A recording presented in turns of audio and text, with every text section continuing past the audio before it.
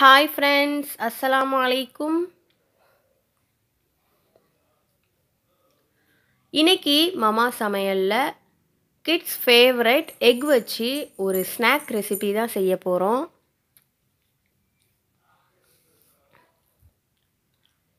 இந்த ரெசிபி செய்கிறதுக்கு நான் ஒரு 3 முட்டை எடுத்திருக்கிறேன். இது கூட கொஞ்சமாக துருவி வச்ச கேரட், கொத்தமல்லி, கேபேஜ், சின்னதாக கட் பண்ண வெங்காயம், ஒரு பாதி தக்காளி பழம் எடுத்திருக்கிறேன். ஸோ கொஞ்சம் மஞ்சள் தூள், மிளகு சீரகத்தூள் இதெல்லாம் எடுத்து வச்சுருக்கிறேன். ஸோ இப்போ ஒரு பவுலில் நம்ம எடுத்து வச்சுருக்கிற இந்த 3 முட்டையையும் உடச்சி ஊற்றிக்கலாம்.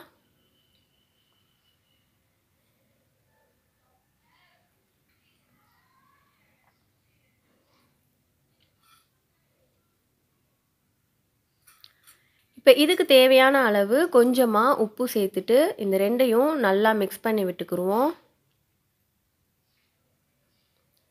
ஸோ இதை நல்லா பீட் பண்ணிக்கிடலாம்.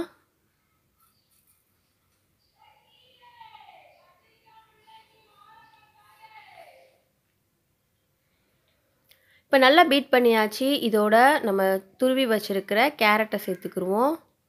அடுத்ததாக சின்னதாக கட் பண்ணி வச்சுருக்கிற கேபேஜ், சின்னதாக கட் பண்ண ஆனியன், ஒரு பாதி தக்காளி பழம் பொடியாக நறுக்குனது, இது கூட கொத்தமல்லி தலைகளையும் சேர்த்துக்குருவோம். ஸோ இதோட ஒரு 1/2 டேபிள் ஸ்பூன் போல் மஞ்சள் தூள், 1 டேபிள் ஸ்பூன் மிளகு சீரகத்தூள். ஸோ மறுபடியும் இதை நல்லா மிக்ஸ் பண்ணி விட்டுக்கிறலாம். ஸோ நான் குழந்தைங்களுக்கு கொடுக்குறதால இதில் நான் பச்சை மிளகாய் எதுவும் சேர்க்கலை. உங்களுக்கு தேவைப்பட்டால் நீங்கள் சேர்த்துக்கோங்க, அல்லது கேப்சிகம் கூட இதோட நம்ம ஆட் பண்ணிக்கிறலாம். இப்போ நம்மளுக்கு தேவையான எக் மிக்ஸ்சர் ரெடி ஆயிடுச்சு.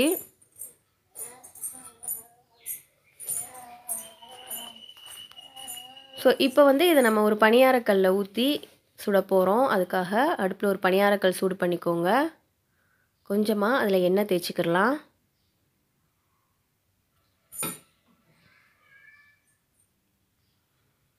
ஸோ இப்போ ஒவ்வொரு குழியிலையும் நம்ம பணியாரத்துக்கு ஊற்றுற மாதிரியே ஒரு கரண்டியாக இந்த எக் மிக்ஸ்சரை ஊற்றிக்கிடலாம்.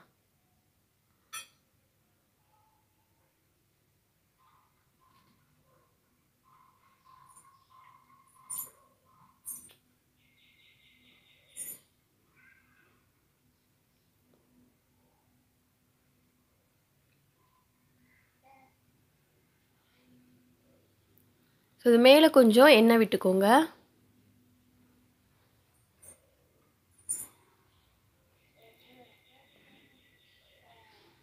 ஸோ இது ஒரு பக்கம் வெந்ததும் நம்ம திருப்பி போட்டு இன்னொரு பக்கமும் வேக வச்சுக்கிடலாம்.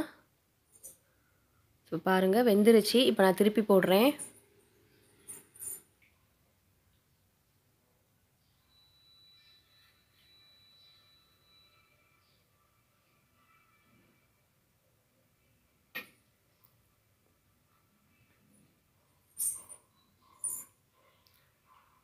ஸோ எல்லா முட்டையும் இந்த மாதிரி நம்ம திருப்பி போட்டுக்கரலாம்.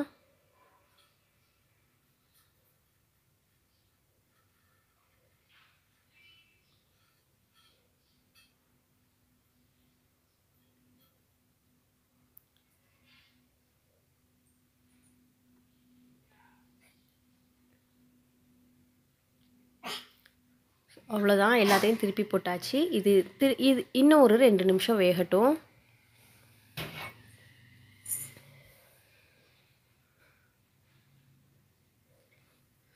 ஸோ பாருங்கள் சூப்பராக வெந்துருச்சு.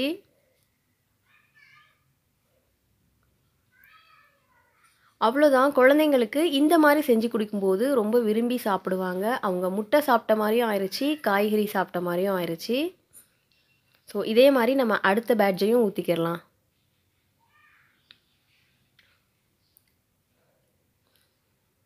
ஸோ குழந்தைங்களுக்கு பிடிச்ச மாதிரியான ஒரு எக் பைட்ஸ் ரெடி பண்ணியாச்சு. இந்த மாதிரி நீங்களும் ட்ரை பண்ணி பாருங்கள்.